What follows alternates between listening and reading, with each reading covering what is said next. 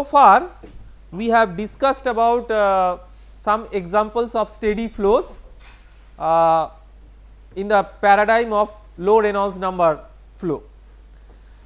Now we will discuss something more about steady flows later on, and we will discuss about a theory which somewhat generalizes the elementary low Reynolds number hydrodynamics that we have discussed, and that theory is known as lubrication theory.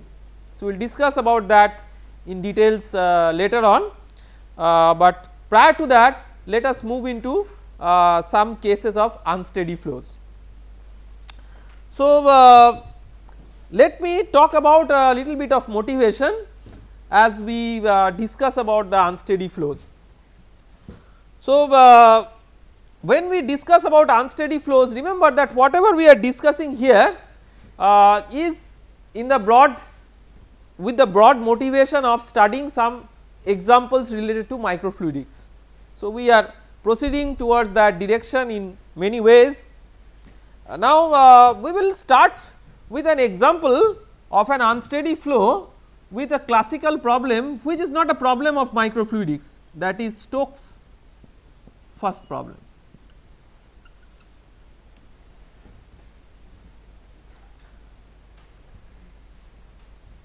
So the Stokes' first problem is something like this. You have a solid plate and there is a fluid over the top of the solid boundary. This fluid is initially stationary. Now you suddenly pull the plate,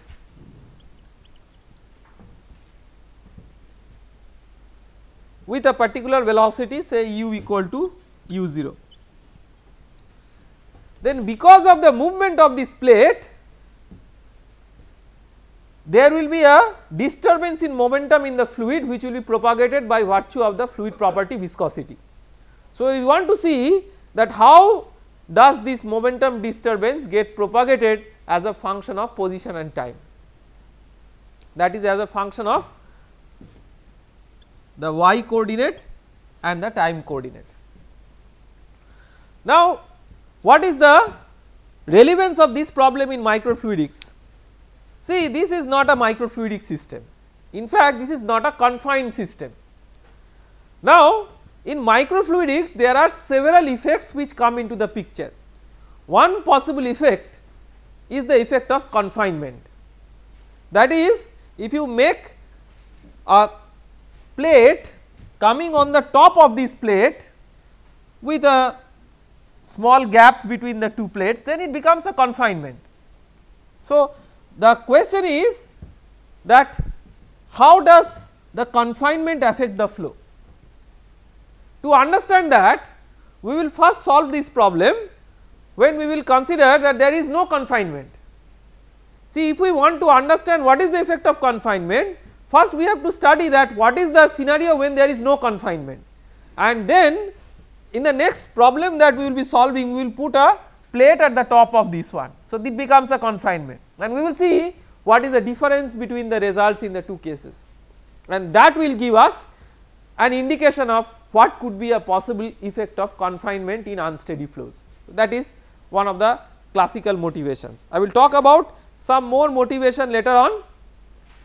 So as we proceed, so when we get a little bit bored with the mathematical exercise, we will talk about some practical motivation to compensate for that. So let us start this working out this problem by writing the governing equations. So let us assume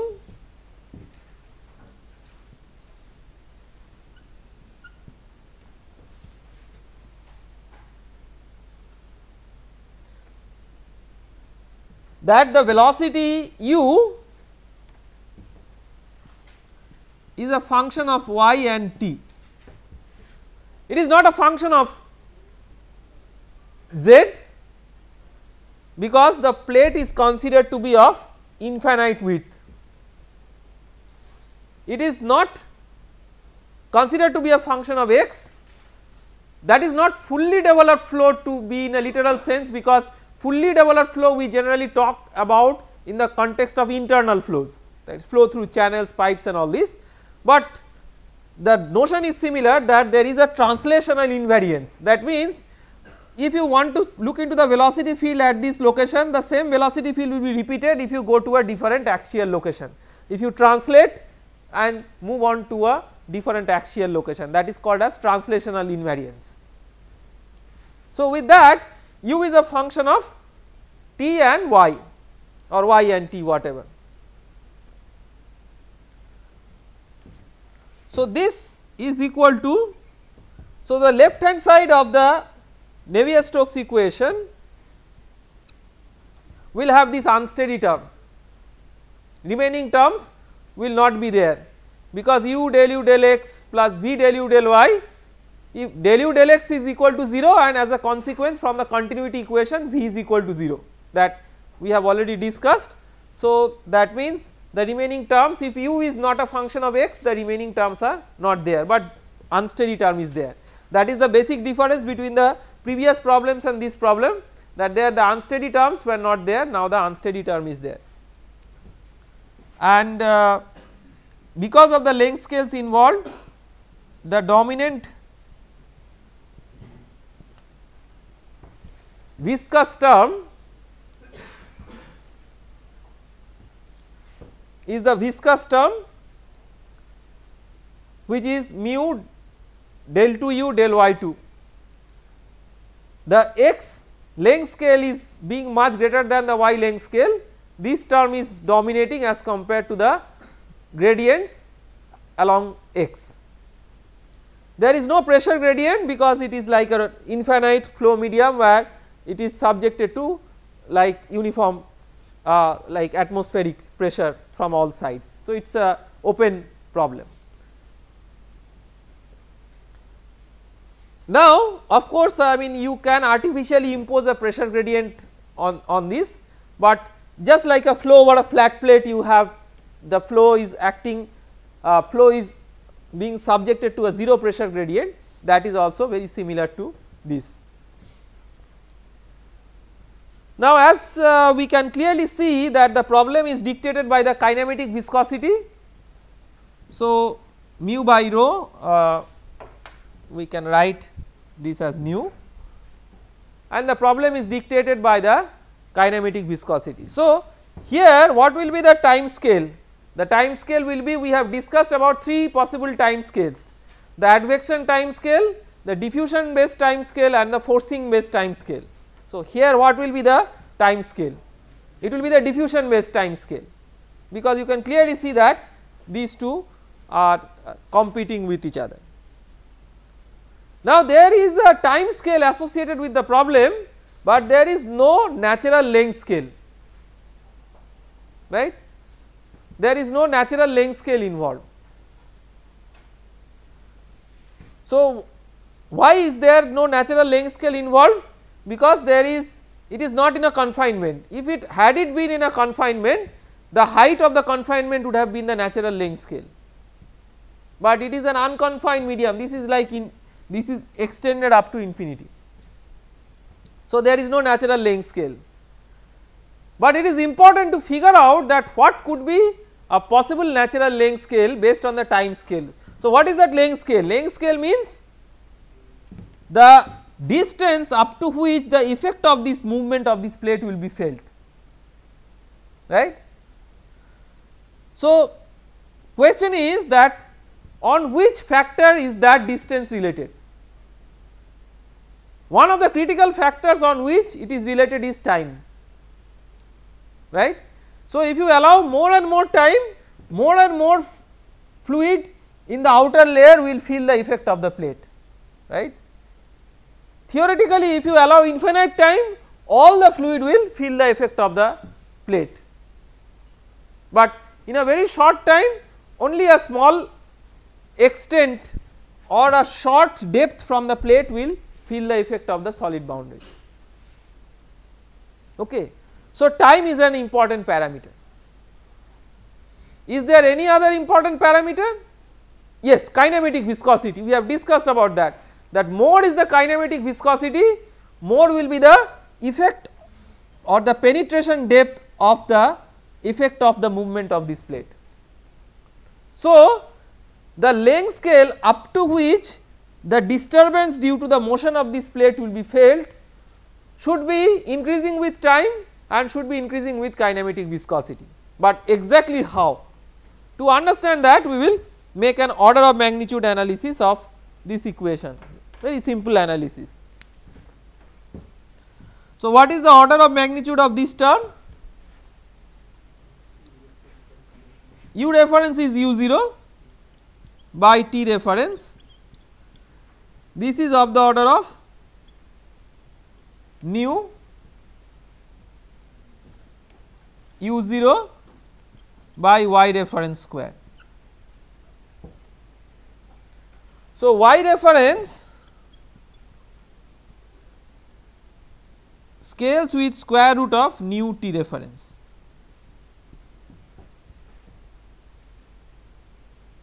Okay. That means, although there is no natural length scale in this problem, but the length scale is eventually decided by the kinematic viscosity and the time scale. Okay. So, from here we can qualitatively expect that u by u0 will be a function of y by y ref, and this function is expected to be self similar. This is very much analogous to the boundary layer theory, where velocity profiles, like if you draw an analogy with the boundary layer theory, if you have this as the boundary layer, velocity profiles at various locations are indeed very different, but if you non-dimensionalize or normalize the velocity profile, u by u infinity as a function of y by delta, this being delta, this being the new delta at the new location. So, u by u infinity will be a single valued function of y by delta. Here the delta is this one, that is the penetration depth, just like the boundary layer. Okay. So, u by u infinity is like u0 here is a function of y by delta. See, this delta, it is a function of t, right. This we could get from a physical intuition. So, we can write that u by u0 is a function of y into a function of t, right. This gt roughly scales with 1 by delta. Okay. So, we can, because it is a single valued function of this, we can replace this with a variable eta, which we call as a similarity variable.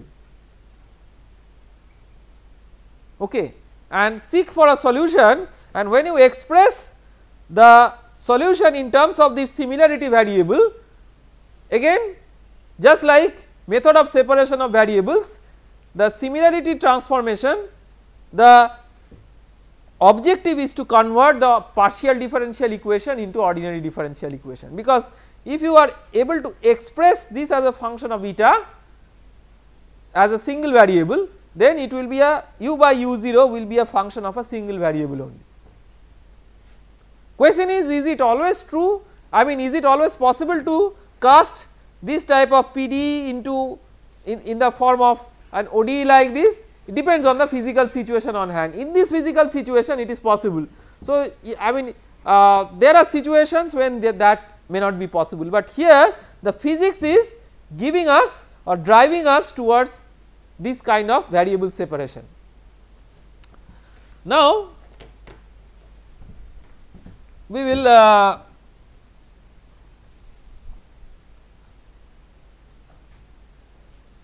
proceed with the solution of this problem.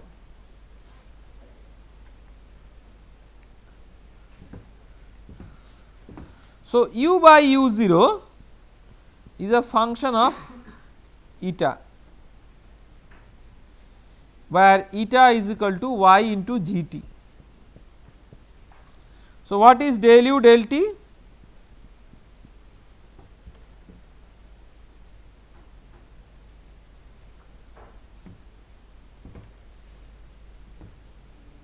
u0 df d eta into del eta del t, right, using the chain rule.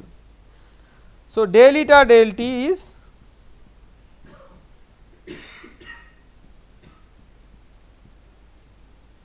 y into g dash, right, where g dash means dg dt.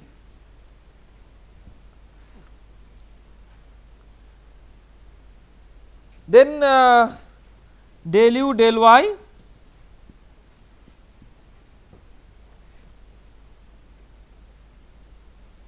del u del y, why we require del u del y, because we need to evaluate this term. So, del u del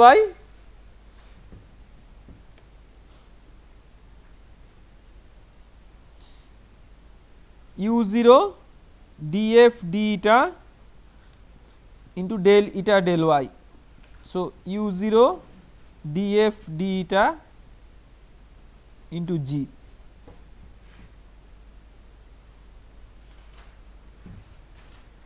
So, what is the second derivative?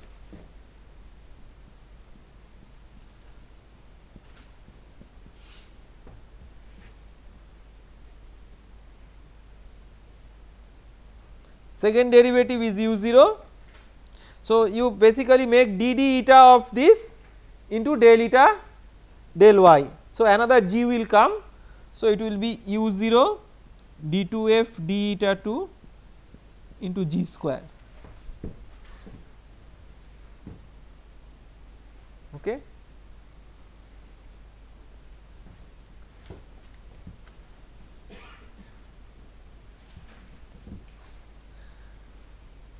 So, let us then write this equation del u del t, that is u0 df d eta to y g dash is equal to nu del 2u del y to nu u0 d2f d eta 2 into g square. And what is y? Y is eta by g, right. This y is nothing but eta by g. u0 gets cancelled from both sides. So, g dash by nu g cube is equal to d2f d eta 2 by eta df d eta.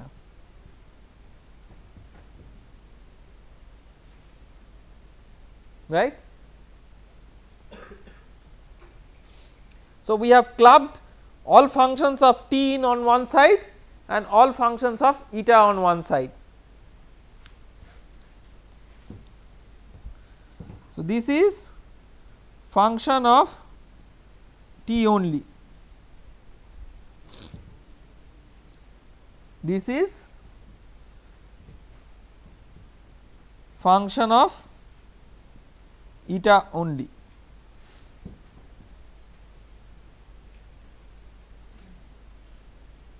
So, these two are the same only if each is a constant.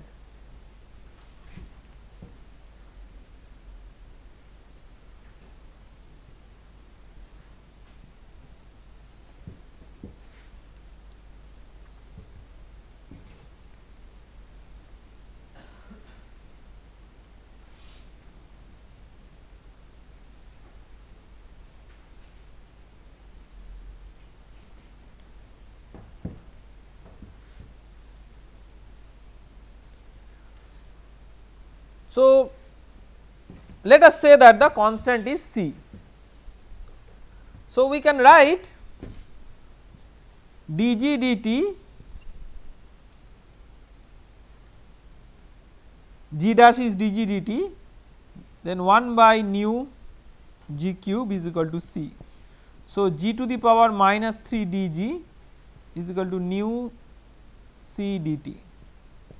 So, g to the power minus 2 is equal to by minus 2 is equal to nu C t plus C 1.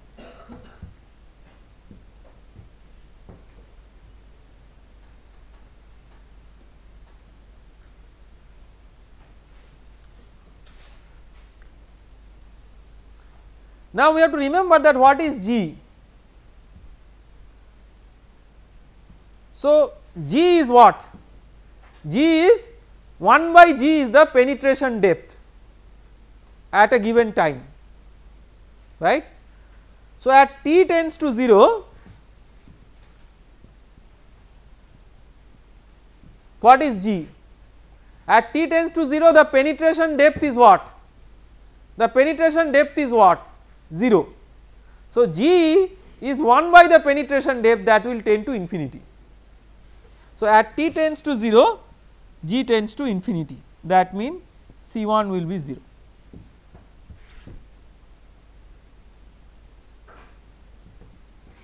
So, you have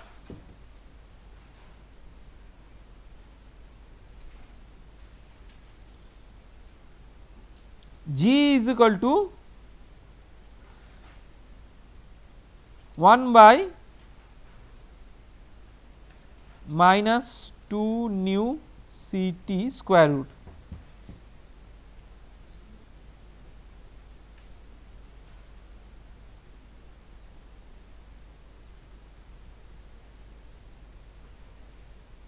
All right. So, you can see, so this is the beauty of scaling analysis. Say a rigorous mathematical analysis has given rise to this form of G, but you could tentatively get this form without going into this mathematical analysis, simply by scaling the two terms that are appearing in the governing differential equation. So, you will clearly get that G scales with 1 by square root of nu t. Remember that G is 1 by y reference. Y reference is scales with square root of nu into t reference. That is what is sort of supported or justified by this more detailed mathematical treatment. Now, the question is, what is the value of C that you may take? So, only restriction is that C has to be negative, because this G has to be a real number. So, C must be negative.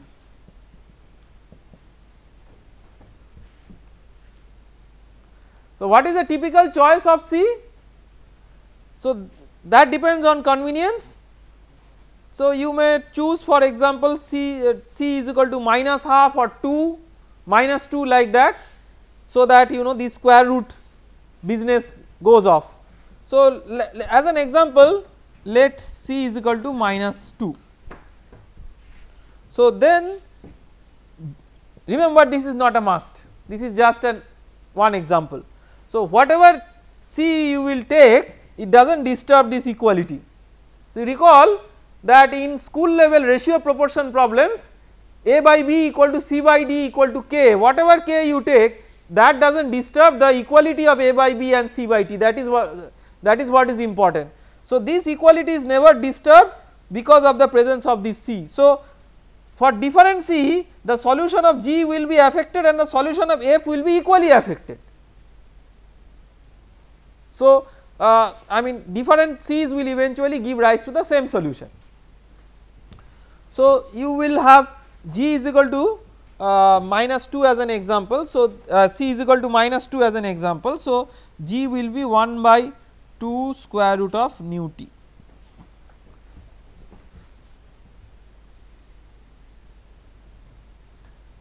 This is about G. Now let us concentrate on F.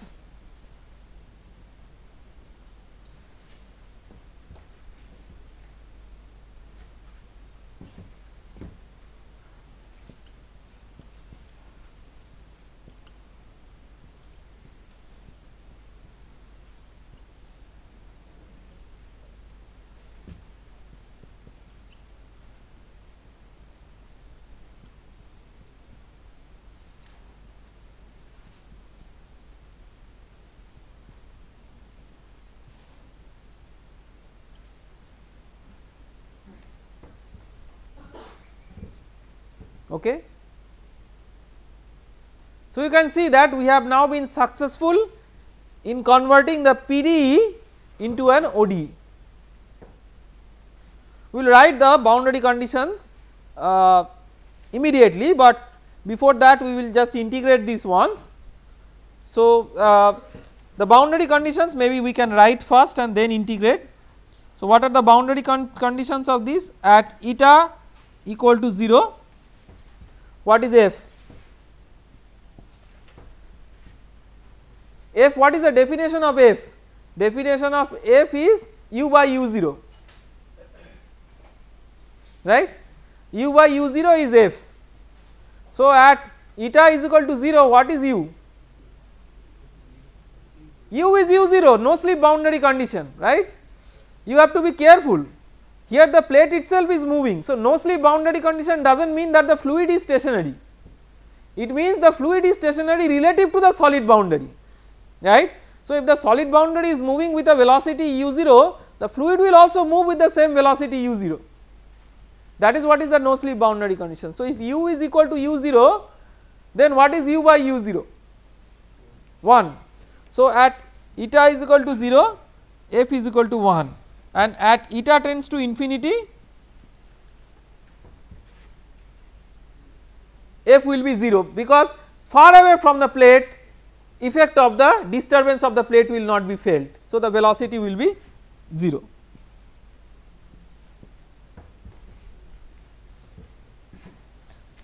So, our problem definition boils down to this.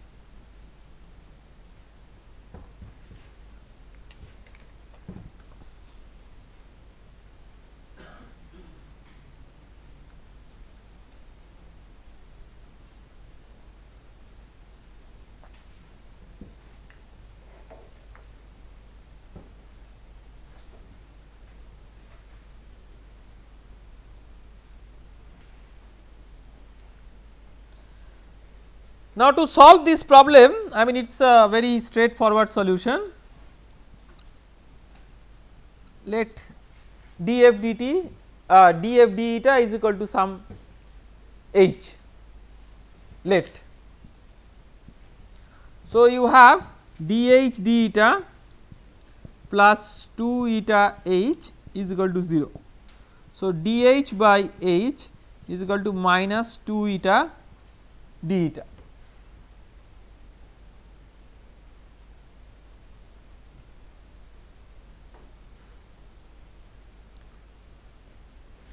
So, ln h if you integrate is equal to minus eta square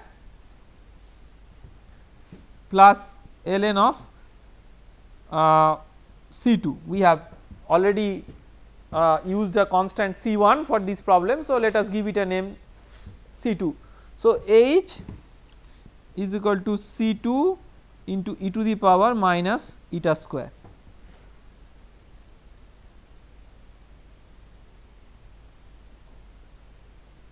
What is h? H is df d eta. So, what is f? C2 e to the power minus eta square d eta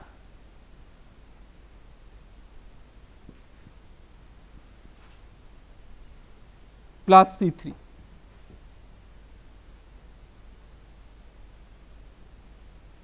Now, we will apply the boundary conditions. So, these boundary conditions, let us give names. This is boundary condition number 1, this is boundary condition number 2.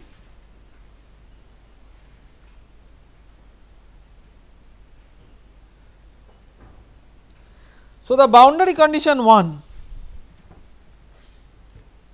what does it say? The boundary condition 1 says that at eta equal to 0 f is equal to 1. So, that means C3 is equal to 1. Okay.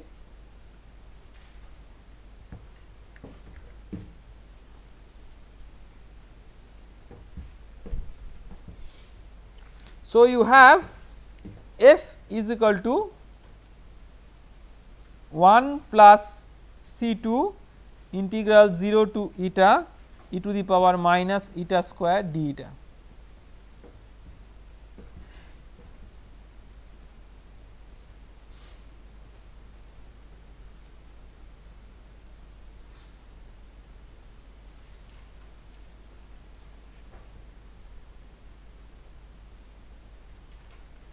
Okay.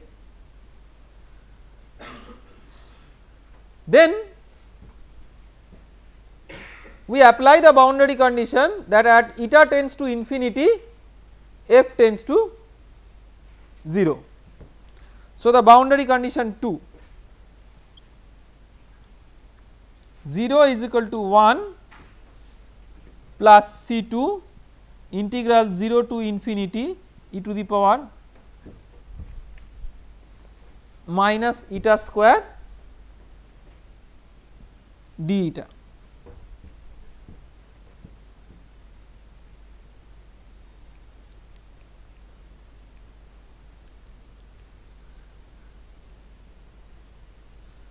Then we can make a substitution that eta square is equal to z.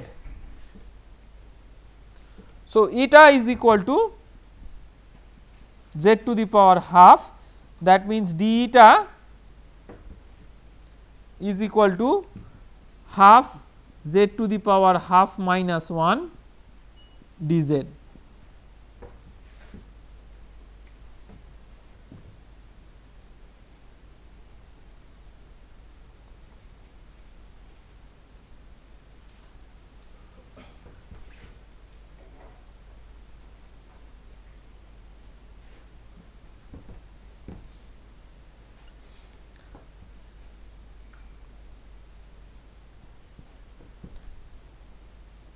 So, 0 is equal to 1 plus C2 by 2 integral 0 to infinity e to the power minus z into z to the power half minus 1 dz. By definition, 0 to infinity e to the power minus z into z to the power n minus 1 dz is gamma of n. So, this is gamma of n is equal to half, gamma function of half, and gamma half has a value of root pi.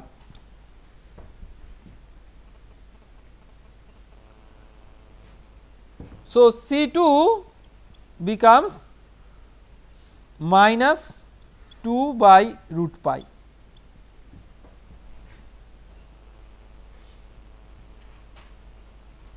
So, f becomes what?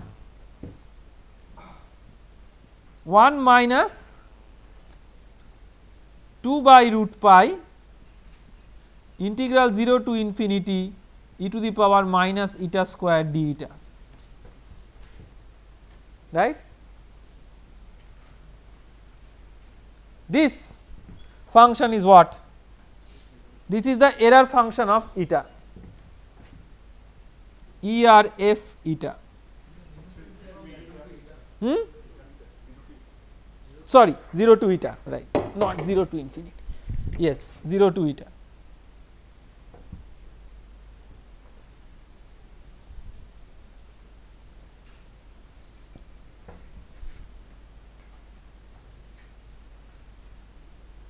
So, we write the solution here, f is equal to u by u0 is equal to 1 minus error function of eta, where eta is equal to 1 by 2 root nu t. So, 1 minus error function eta is also called as complementary error function.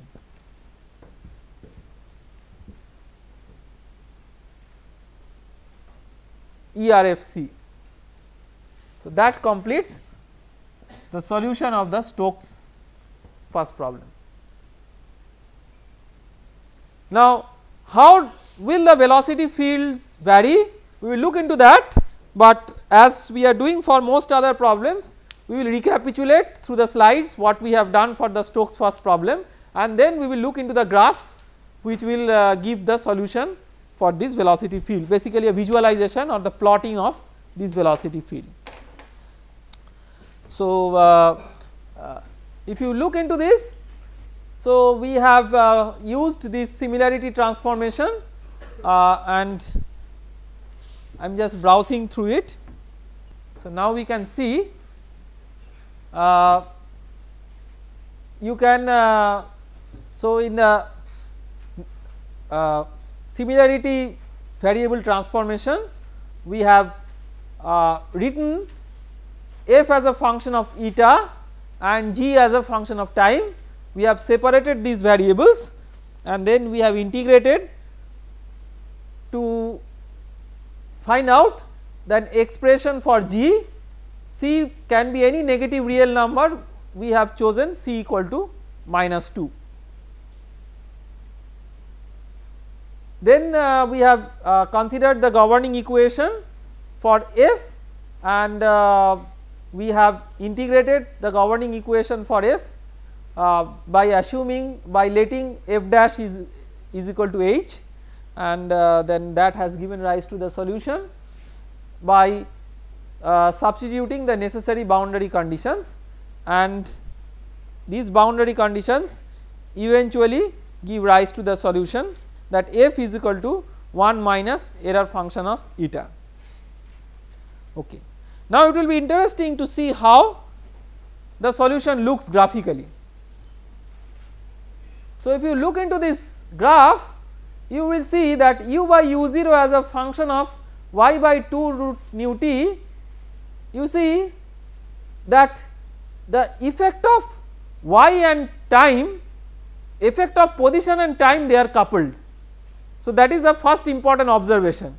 See, if you are asked that what is the value of velocity at a given y, then it depends on what is the time. So, if you allow more and more time, the same velocity will be appearing at a greater depth from the plate. The simple reason is that at greater time, more and more amount of fluid will now feel the influence of the solid boundary. Okay. So, if you have higher value of t, you will get a higher value of y, for which the same velocity effect is felt. That is why when you map the solution u by u0 as a function of y by square root of nu t, that coefficient 2 is of course not that important from a conceptual point of view, from a mathematical data point of view that is important, but concept wise it is y by square root of nu t. That dictates that what will be the solution of the velocity as a combined function of position and time. Now, if you are interested to plot the velocity in a dimensional plane, not in a dimensionless plane, so that is shown in the second graph, where you plot for some problem u as a function of y for different time. So, you can see, so look at these extreme diagrams, extreme curves. So, the first one, say this is for a short time, t is equal to 0.1 second. So, only a small depth from the solid boundary feels the effect of the plate, but as you allow more and more time, say t equal to 4 second for the particular data that has been assumed, you can see that now the penetration depth is much beyond what it was for 0.1 second. So, the penetration depth becomes more as you allow more and more time, and it depends critically on the kinematic viscosity. If the fluid has a greater kinematic viscosity at a given time, the penetration depth will be more. So, that is what we have learned from the Stokes' first problem. Now, the thing is that this problem is very interesting and classical. Now, how can we relate this problem with microfluidics? So, we will consider a problem which is a little bit deviated from the Stokes' first problem, but has some kind of notional relevance with that.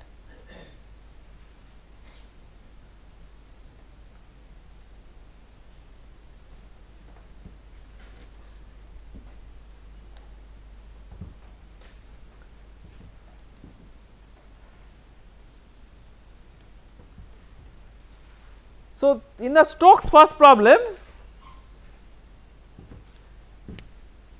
you had a solid boundary moving towards a particular direction with a velocity.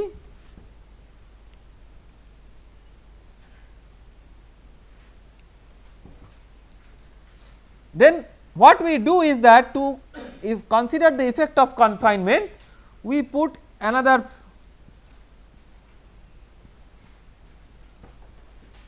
plate which is on the top of this.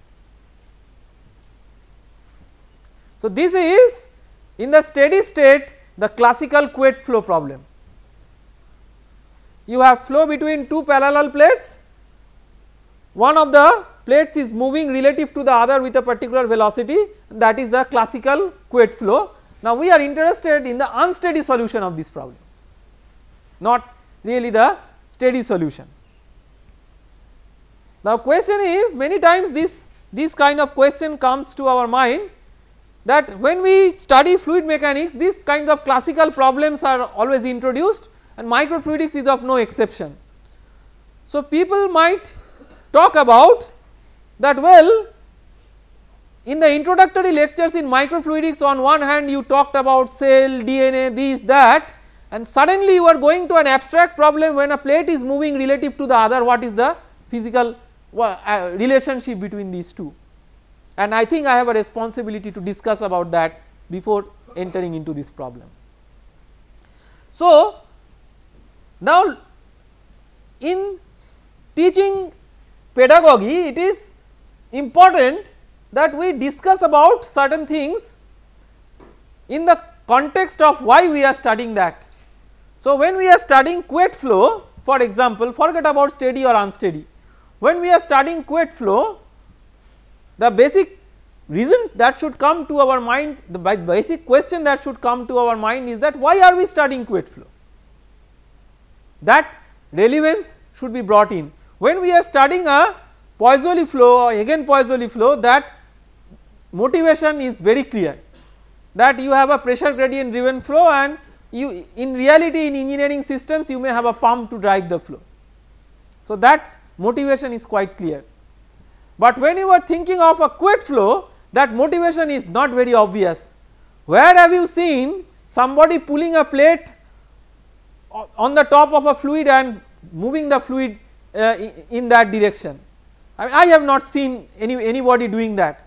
I do not know whether I will come across that example in the remaining part of my professional career, but I have never seen that. But I have seen people pumping water through pipes and channels, that I have seen. So, somebody is suddenly pulling the plate in a particular direction and allowing the fluid to move. Of course, you can make such actuators not by somebody literally manually doing it, but doing it by a mechanism, that is possible, but there is actually a broader motivation towards this. So, when we work out the steady state solution of this problem, you will see that the shear rate, like if you set up your x axis in this direction and y axis in this direction, the shear rate will be u0 by h and the steady state velocity profile will be linear. I mean, from your undergraduate studies you already know about that, and we will revisit that quickly while working out the unsteady state solution. So, then if the shear rate is u0 by h, you can control the shear rate by controlling u0 or by controlling h. So that means you, and this flow is acting, this is a pure Couette flow without pressure gradient. You can have a Couette flow with a pressure gradient, that is called as Couette-Poiseuille flow, that is a combination of pressure gradient and this effect. So this effect is what giving what? It is giving rise to a shear rate which is a constant, or the rate of deformation which is a constant. So you can have a designed rate of deformation or a rate of shear on the flow and then study what is the response of the flow against that rate of deformation. So this is called as shear driven flow. Just like pressure driven flow, this is a shear driven flow, and this is just one manner in which you can impose the shear by moving a plate. But if you could apply the shear by whatever, by a different mechanism and study the shear driven flow mechanism, study the response of the system against that shear, then if you have shear of this magnitude, then the response to the system you can study as a function of shear of this magnitude, which can be controlled independently by u0 and h. Not only that, you can see, like all of you have seen, that you have a parabolic velocity profile for a fully developed pressure driven flow. Now let us say that this dimension is over a few millimeters. Let us say there is a biological cell which is sitting on the wall of this channel. This is, let us say this is few centimeter or millimeter, this is like, say this is what, around 10 micron roughly. So over the span over which this cell is sitting, you can approximately linearize this velocity profile. So a small part of the parabola is like a straight line, right, a very small part of the parabola. This is actually, this is exaggerated in the figure, but this is actually very small. So that means if you have a cell sitting on the surface of a blood vessel and is subjected to shear of a given amount, then what is the response of the cell against that shear? If you want to study that, this can be one of the basic mechanisms of probing the fluid mechanics in presence of that kind of physical situation. Okay. So you can see, I just wanted to, I mean I can get into deeper discussions on this, but we will not spend much more time on this before getting into the mathematical analysis, but my whole objective of telling this is to convey this information to you, that whenever we are doing mathematics for solving a problem, never try to think that we are doing mathematics for the sake of doing mathematics. So we have to keep in mind that there is a broad picture in mind, and the broad picture is a very complicated picture. To get the essential physics of the broad picture to begin with, we can simplify the problem to a considerable extent and study the essential simplified problem of relevance, and that is one of the motivations of studying the Couette flow. Now the governing equations are still very similar as the previous problem, right, because putting a solid boundary at the top does not change the governing equation, it changes the boundary condition. So the governing equation is still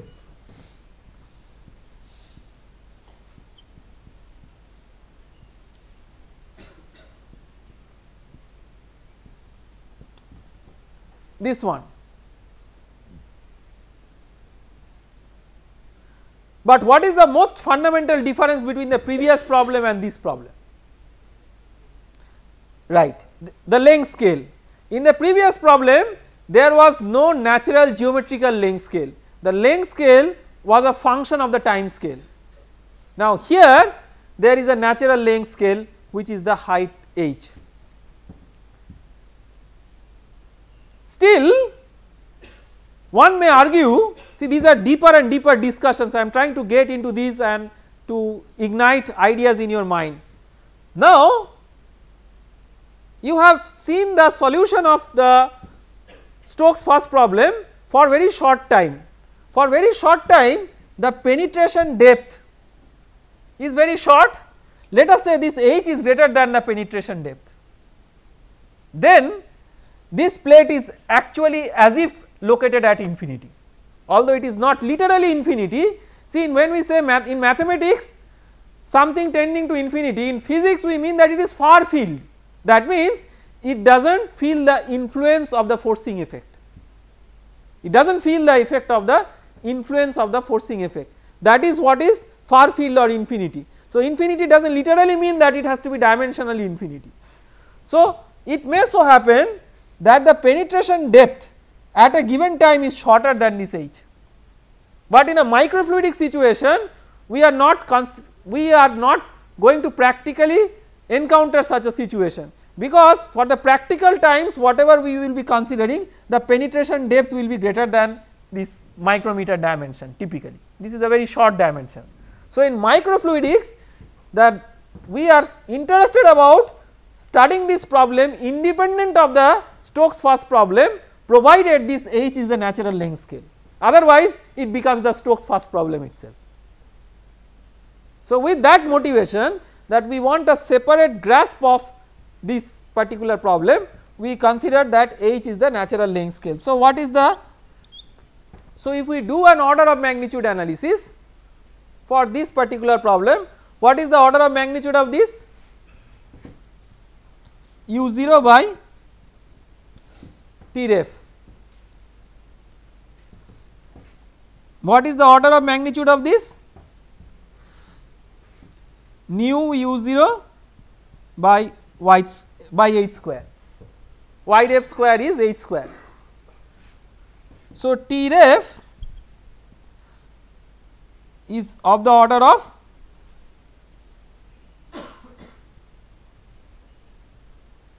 h square by nu. Okay. So, this is what? This is the diffusion based time scale. So, we non dimensionalize the problem.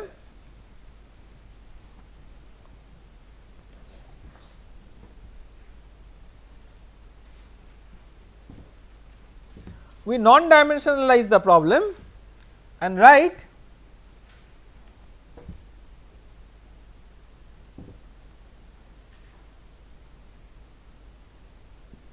u bar, that is non dimensional u is equal to u by u0, non dimensional y is equal to y by h, and non dimensional t is equal to t by h square by nu. See, it is possible to non dimensionalize by using different parameters. You could use here an advection based time scales also to non dimensionalize, but if you use the non dimensionalization parameter as the correct physical parameter, then the solution gives the correct physical meaning directly, otherwise it needs further interpretation. So, now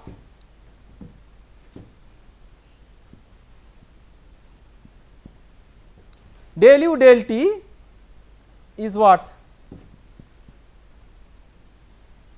Del u bar del t bar into del t bar del t.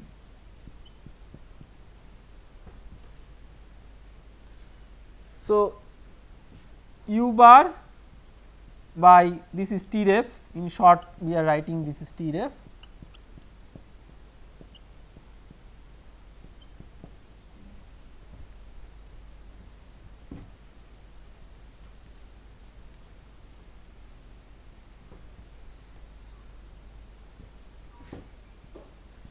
del u del y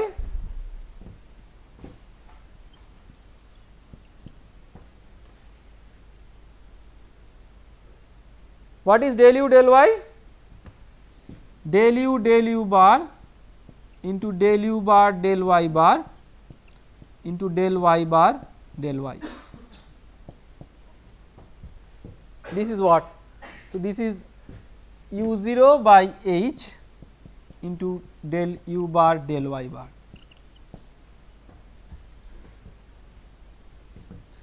Del square u del y square is basically u 0 by h square into this.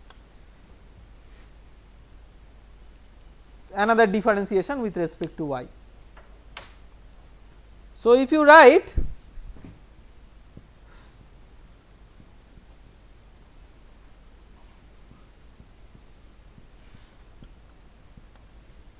this equation, then del u del t is equal to u 0 by t ref